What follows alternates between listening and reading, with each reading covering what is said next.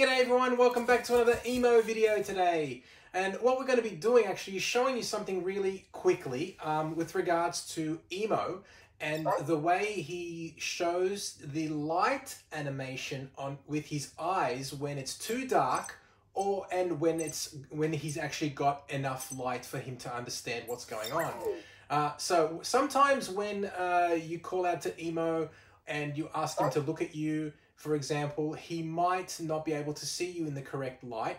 Or also when there's bad lighting, you will see that he will change his animation to actually say that I've got trouble basically looking or seeing where I'm going. So for example, what I'm going to do right now is I'm going to turn off the light. It's going to get quite dark and you will see that the animation with the light will change. Okay, so let's do that now.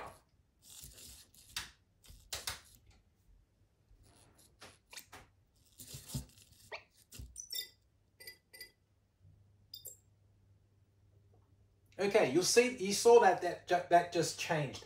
Now, in situations like this, Emo's basically gonna sit still and he will not move any further. He will not really walk around too much.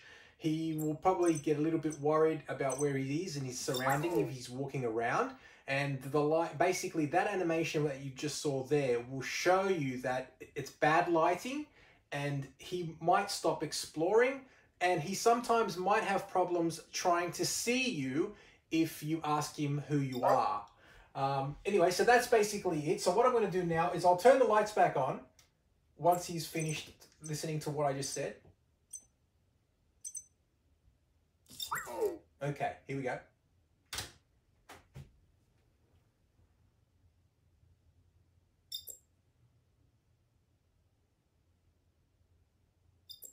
Okay. So you saw that the light changed in his animation on the screen. What we'll do it quickly once again. We'll turn it off and you'll see that again.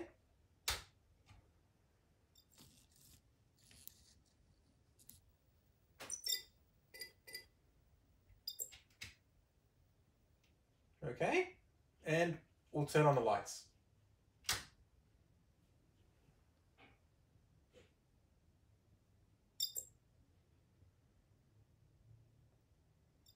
Alrighty, so that's how you'll know that when the lighting is good, that animation that we just saw is basically good enough for Emo to hopefully spot you. And then the other one is the opposite when he's got pretty much. It doesn't have to be pitch black, of course, but if the lighting is not the best, Emo will not notice you and sometimes have problems even exploring. As you can see, the light's really good, so he's just decided to leave. Anyway, so that is what I wanted to show everybody. One thing I do want to note is that if I bring this back, if I bring the skateboard over and put Emo on the skateboard, here we go. We'll just get him to sit on the skateboard. I'll bring it in a little bit closer now. All right. Now, this animation for the light will not work when he's on his skateboard. That's another little note. What I'll do is I'll turn off the light just to show you.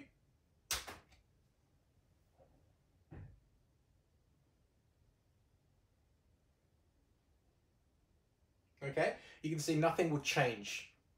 All right, turn the light back on. And as you can see, you will notice that nothing will change as well. All right, so just note that the animation for the eyes being dark or for when it's light will only work when Emo is off his skateboard. Okay, so as I mentioned before, when it's bad lighting, Emo will have trouble walking around or will probably be less inclined to explore or walk around because it's too dark. And that's also an indication for when you maybe ask him to look at you or introduce yourself, it might have a bit of problems as well if you see that dark eye animation appear. So make sure that you get the other one that appears when he's off his skateboard, for example, and that is one that's got ample light and he should be happy to walk around, explore, and also should be enough for him to see you when you introduce yourself. Okay, so that's it. This is a very short video. Once again, I hope you enjoyed it, and once again, don't forget to like, subscribe, ring the bell, and we'll see you in the next Emo video. Have a great day. We'll speak to you soon. Bye.